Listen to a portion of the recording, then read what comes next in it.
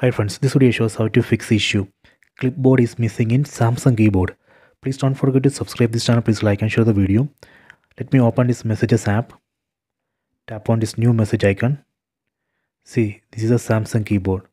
Here you can see clipboard option is missing here. I will show you how to enable it. First go to settings. Tap on the settings app icon. Go down.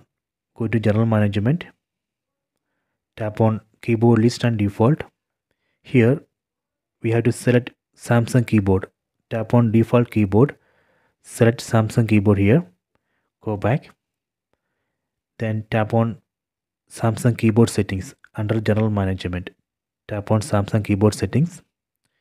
Go down. Under style and layout, enable keyboard toolbar. Done. Then we can close this.